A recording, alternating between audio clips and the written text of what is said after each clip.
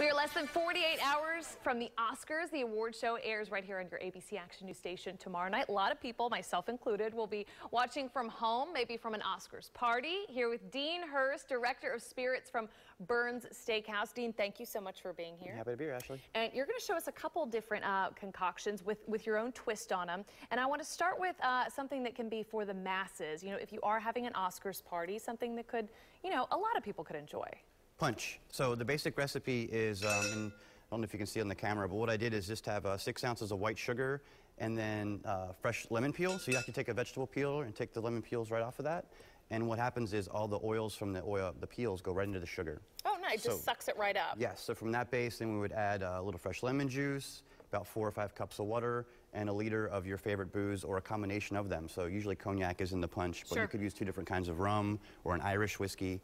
And then from there you can modify it also with fresh fruits or a little soda water. You can make it non-alcoholic and use like cranberry juice, which is kind of a neutral ingredient, but then it picks up the sweet and sour of the lemon and the sugar. So several ways to take kind of this classic punch recipe, but give it your own twist and modify it a little bit for, you know, what will please the crowd. That's the fun of cooking. It's like once a chef understands what's in the pantry, then they can experiment. So if you have leftover bottles of booze here and there, the punch is a very forgiving recipe, so you can kind of play around. There you go. I want to talk about another cocktail that you're saying could be served, you know, individually rather than from a large punch bowl. Tell me about this. Okay, so this is the sour. So the sour is a basic 2-1-1 recipe, so 2 parts liquor, 1 part sweet, 1 part sour.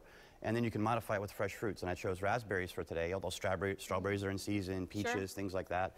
But you always have to take into consideration the sweetness level, the tartness level of the fruit. And raspberries tend to be kind of neutral, they're sweet and sour. Sure. So in adding it to it, I don't really have to adjust the recipe at all. So I can just muddle those up. Do you want me to make one for you? Or?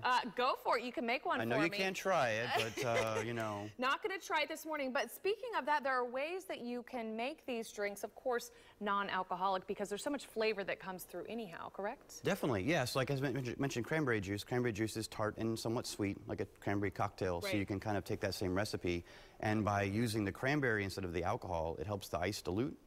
So then you can actually pour that out and no one to be the wiser, and it's a non-alcoholic cocktail. Sure. As you're kind of mixing one of these up, I want you to kind of tell me where I can find these recipes and more from, you know, your awesome mixologist at Bern's. There are places where we can find all kinds of recipes. Where is that? Your local bookstore, always. I love books. I'm constantly reading books. I'm going to muddle this while we talk. There are entire books, by the way, as you're hearing Dean tell you, with these recipes. Oh, there's one called Punch. Dave Wondrich wrote a book all about the history of punch, which is like over 400 years of history. So you take a look at things like that, or just a simple Google search to look up Oscar party cocktails or party cocktails, things like that. Now, maybe if you don't want to have your Oscar party at your home and you want to just let the pros mix these drinks up for you, anything special?